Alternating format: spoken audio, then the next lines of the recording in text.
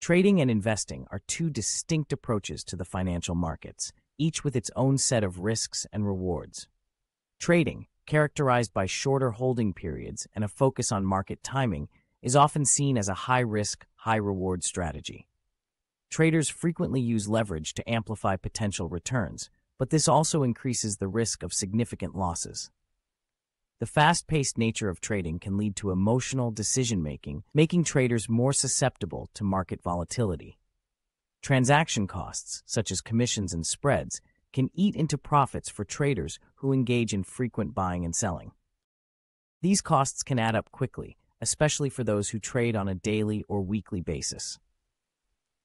Despite the potential for quick gains, trading requires a high level of skill and discipline to navigate the ups and downs of the market. On the other hand, investing is generally considered a more conservative approach to building wealth over the long term. While investing also carries risks, such as market fluctuations and company-specific issues, it offers potential benefits that can help mitigate these risks. Diversification, or spreading investments across different asset classes, can help reduce the impact of any single investment performing poorly.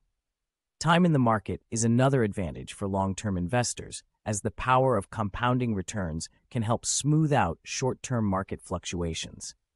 By staying invested for the long haul, investors can benefit from the growth of their investments over time.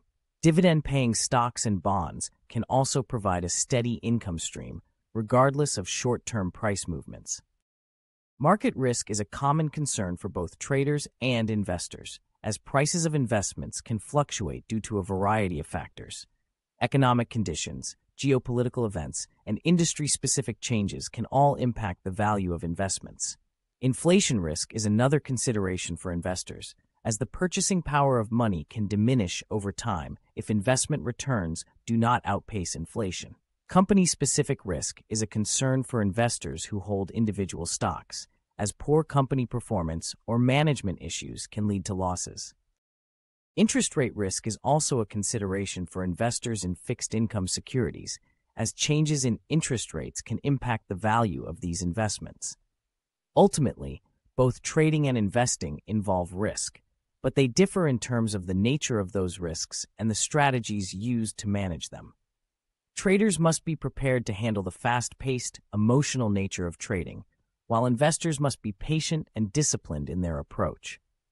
Understanding these risks, aligning them with financial goals and risk tolerance, and employing appropriate strategies are key to success in both trading and investing.